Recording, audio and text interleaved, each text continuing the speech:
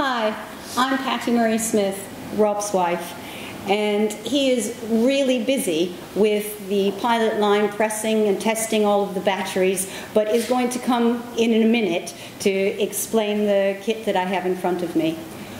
As part of our mission, which is education and getting you experimenting, we're going to hold a second live event. And we thought that the most helpful thing that would be to look at actually making graphene. This seems to have been one of his really popular videos. It seems to be something that people ask about a lot, and so we've decided that our second live event will be about making graphene. Rob's chosen the electrochemical exfoliation method, and we have a kit of everything that you need except for a few little bits of equipment which we'll explain in a minute in order to be able to do the experiment along with Rob. The date is set as Saturday the 9th of February. I know we said we were going to do one in January, but Rob's been selected for a UK trade mission to Japan, and therefore we've had to postpone it slightly up until the 9th of February. And the time will be from 4 p.m. to 7 p.m. UK time. I've tried to make it accessible to as many people as I can, and I'm really sorry, Australia. Right. Rob's going to come and explain to you what the experiment actually is that you'll be doing and what's in the kit that has gone up for sale today at on our web shop at www.workinginc.co.uk. Rob. Thank you, sweetheart. So, graphene and making graphene is obviously really important, particularly in batteries, and very popular with people, and a lot of people want to make graphene. The only problem with making graphene is most of it is dangerous or scary or just downright poisonous and explosive. So coming up with a method for making graphene that you can do yourselves at home that is safe was a little bit challenging. But one of the better methods of doing it is the electrochemical method. Now you basically make up a cell and you pass a current and it sucks the ions into the graphite, and then that flakes off. You give that a bit more mechanical and you'll get graphene out of it. Now it's not as good just to suck the ions in. What you want to do is suck them in a little bit, push them out, suck them in, push them out. So it's kind of like a concertina where it's going in and out and in and out. And this separates off the graphene flakes from the graphite, making it much, much easier to then finish that separation mechanically so that you get graphene. So what we need to do that is some way of putting a voltage through that we can time and then reverse the voltage. And we want some way that's good, robust, reliable, easy to follow, requires no soldering. So we came up with this method.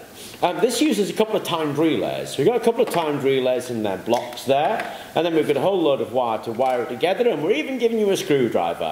So all of that will make the circuit as long as you follow the circuit diagram, and that's in there as well. So we make that circuit, and what that circuit does is it applies a voltage to the electrodes and then reverses that voltage. So it applies plus 12 and then on one side and plus 12 on the other side, and that circuit will continue to reverse those and create that concertina effect that we were talking about. And that will suck the ions into the graphite. Now we want a source of graphite, and as it happens, graph oil is pretty cool for that, so we're going to supply a couple of bits of graph oil. We can hold those apart with a couple of these blocks here and some putty that we've given, some waterproof putty in there to hold them apart. Make that, connect that to our circuit, and then turn it on, and then that will concertina in and out. So these will become anode and cathode, swapping over concertina both sides. When we've done that for a bit, we can strip that off. So that's what we're aiming to do. Now, obviously some crocodile clips. Now the good thing about this stuff is, surprisingly enough, it'll do really, really well with an innocent salt. This is sodium chloride, and when we're going to supply you with sodium chloride, although I guess you could just go to your kitchen cupboard if you like, but if you don't, we're going to supply the sodium chloride.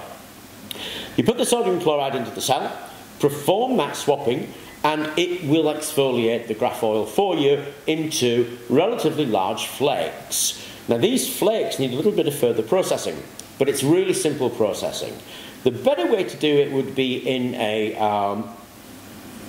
sonicator. Thank you, sweetheart. In a sonicator bath. I'm really tired actually because we're doing tons of things, we've got so much to do, but like as Patty said, we have a commitment to this, so we're going to do it. Sonication bath. Now, I know a lot of people don't have a sonication bath or don't want to spend on one because it can be a bit expensive. And we're going to also do a mechanical system where we use a blender. We use an ordinary kitchen blender, sonication bath. The power supply you're going to need is either a power supply or a 12-volt battery.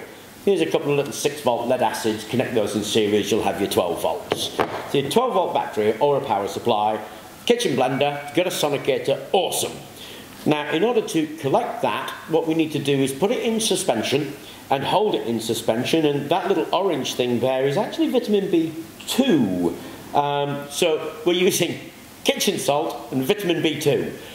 Really safe. So you're not going to get anything that's really much safer than these two things that we've going to include in the kit for you, so you can do a very nice, safe way of making graphene. And we're going to run that show and go through that again with you. Now, we've timed it for 2 to 3 hours, so it'll be about 2 or 3 hours long while we make the circuit, make the graphene, exfoliate it, and we'll exfoliate it in a blender.